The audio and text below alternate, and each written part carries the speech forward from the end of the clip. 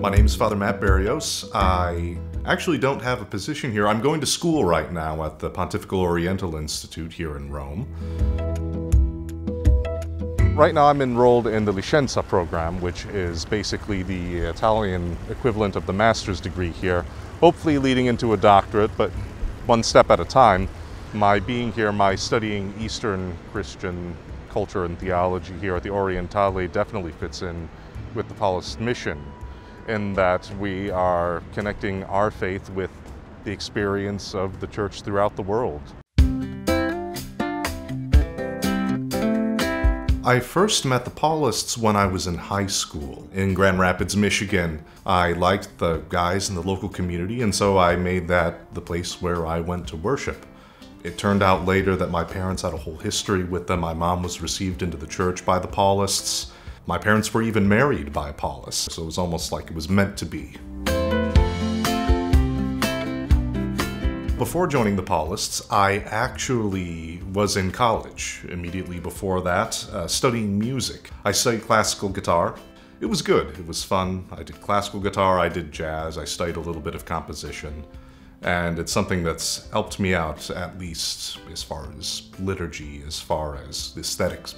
It was during that time in college, where all that was coming together, that the notion inside of me began to grow. The notion of whether or not being a priest was something for me. It got to the point, somewhere around my third or fourth year of college, that I just couldn't ignore it. And I figured that if it was something that I'm called to do, that there would be nothing to be afraid of. The first time that everything came together was when I did Come and See retreat. That's the biannual retreat that we Paulists do for people who are thinking about the priesthood, in particular thinking about the Paulist priesthood.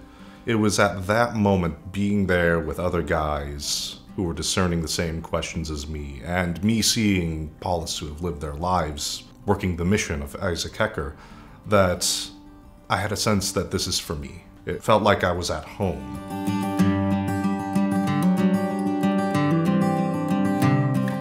My first assignment after graduating from seminary and after ordination was actually in New York City at the Paulist Mother Church, St. Paul the Apostle, in Midtown Manhattan.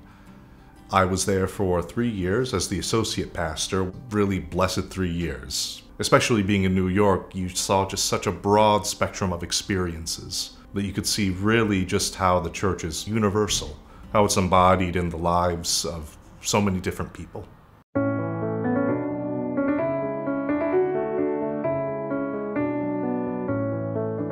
Like so many other religious orders, the reason why the church needs the Paulists is that we offer a different perspective. Because again, the church is Catholic and universal, and the Holy Spirit works through all baptized Christians. You're going to find that the gifts and particularities and peculiarities of different groups of people enrich the body of Christ. They enrich the experience of the broader church. The manner in which we dialogue, the manner in which we have evangelization as a focus, but an evangelization that's guided by concerns of reconciliation in a time when people have been hurt and alienated by the church, and a time in which we have a sense of all the other Christian churches and organizations and non-Christian groups, that we share the same planet with.